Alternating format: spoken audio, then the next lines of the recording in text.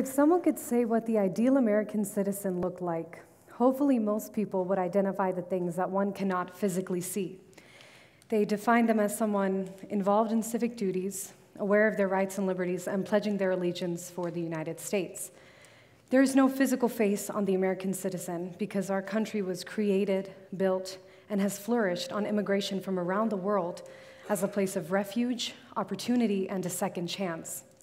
Now, second chances are very important. It's what brought my parents here, so my dad could take his medical schooling to the American Ivy League standard. It's only taken him up since then, and from there, he and my mother raised 3 children in California. 3 first-generation American, Pakistani, Muslim children. That is what my identity is labeled as to most people. Most boxes I have to check, most importantly, the government. Now, a lot of people in this room can go as far as to say, you've been through an identity crisis, or are currently going through one. It's a part of life, and in our generation, there's a much broader spectrum of all types of things to define our being with. Some people's identity crises can be altered by their surroundings, especially in younger generations.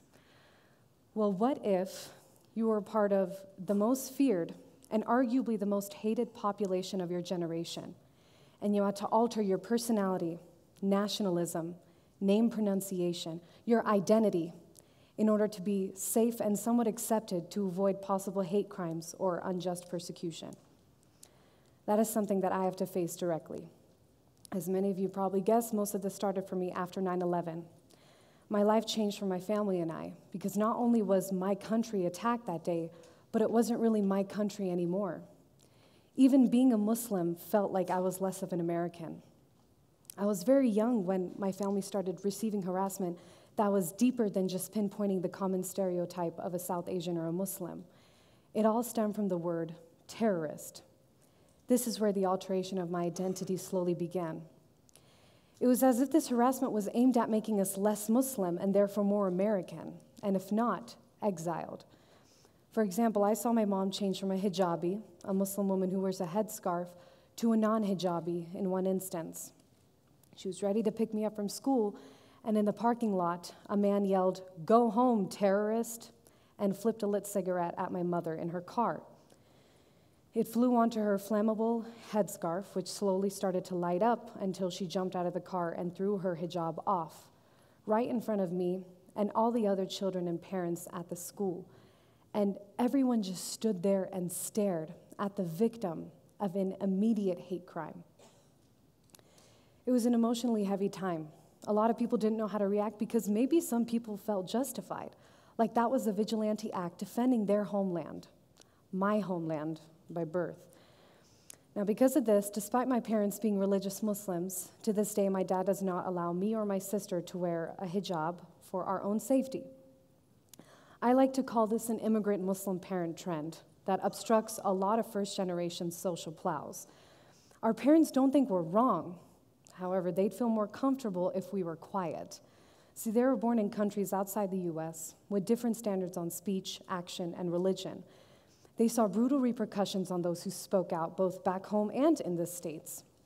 They're just happy to have been given the opportunities that they have in the United States. And most are semi-content with just not looking into how society perceives them and just living their lives. It's their own version of the American dream.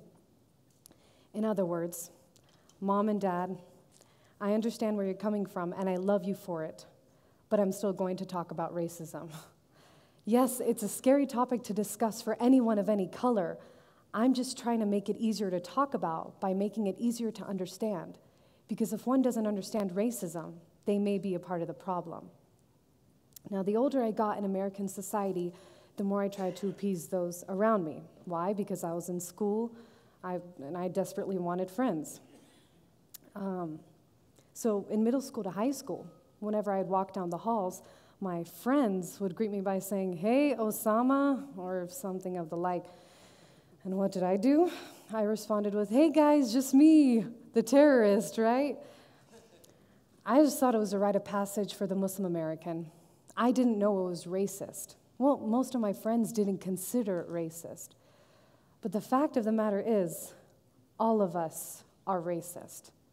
Okay? If someone would think of the ideal American, hardly anyone would think of an Indian person, a Chinese woman, heaven forbid a man of Arab descent, no one would think of these minorities mentioned unless they themselves were one of the minorities and were indeed an ideal American, if they had the guts to say so.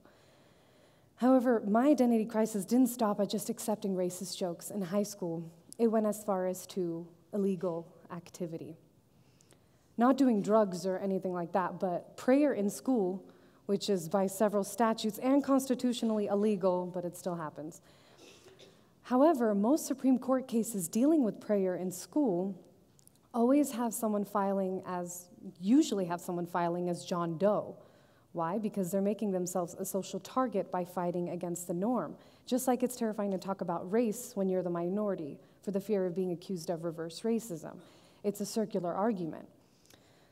I sat through so many Christian prayers in school without suggesting the fact that it was unfair, but Allah forbid, when I would whisper a prayer to myself before a test, the looks I'd get and people scooting away was almost absolute every time.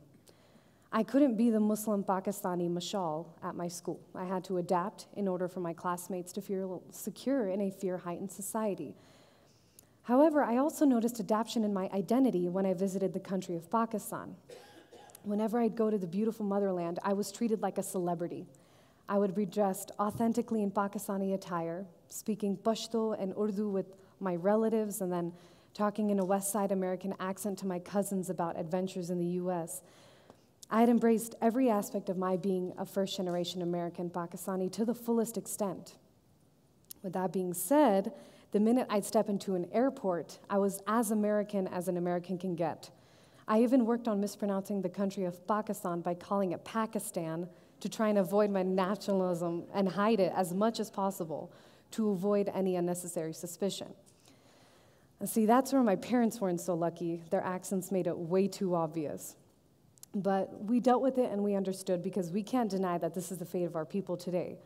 I mean, to define the media's overall influence on our country's current fracture with us, we are the bad guys in spy movies today. But my family dealt with it when my parents had to go to the airport 3 hours earlier for extra questioning and searching. I dealt with it when my friends would stop hanging out with me because their parents felt insecure. We disregarded the abnormally suspicious looks in most public places. I was taught to abide completely, even if something was blatantly unjust, so that my innocence was striking. Therefore, no one can falsely accuse me of something because of my ethnicity or religion.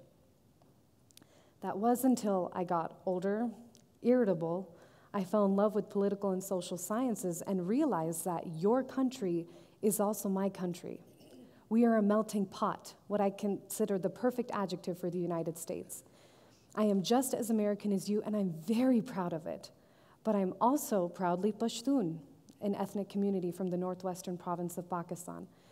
I'm a member of one of the largest religions in the world, and most importantly, I am not a terrorist, nor do I condone anything close to that. I identify as all these things regardless of the repercussions. I wasn't going to let my cultural identification be altered by any more safety concerns surrounded by racism. Now, it's no question that one's cultural identification is affected by presupposed stereotypes and/or racism. How do I know this? Because 99% of the time, I'm culturally ambiguous. I can pass for a lot of things.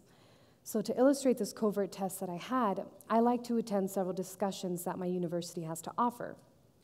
Now, surprisingly, whenever I voice my opinion and there's a discussion afterward amongst participants, I realize from the feedback the context of my opinion changes based on what the person thinks my ethnicity is. So for those who thought I was Spanish, guessed that my platform, when I was on a women's equality panel for women of color, those who thought I was Spanish guessed that my platform was based on Hispanic women's equal pay. Those who guessed that I was Arab thought that my platform was based on social equality in Arab countries. If I was Indian, my platform was based on rape in my supposed homeland. Now, there's also the less educated feedback from those who incite what I am as a result of my opinion.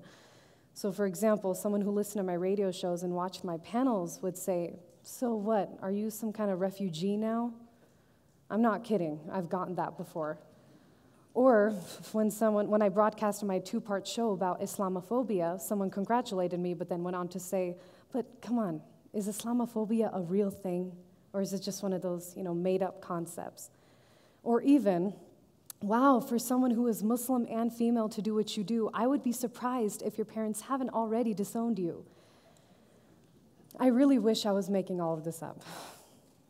But after these harsh realizations, I still kept in mind who I was through my mixed culture, interests, and experiences. I was doing well with that until last winter break, when I took a flight from LA to Salt Lake. The day I was almost kicked off a flight for reasons that still haven't been fully explained. When I was asked to leave the flight for possible suspicions of my physical features or my name or something unknown, I didn't defend myself like I thought I would. When I did ask why, the flight attendants aggressively said, "Ma'am, please stop arguing, grab your things, and leave," right before takeoff. I was so shocked that I just abided and proceeded to grab my things without saying a word.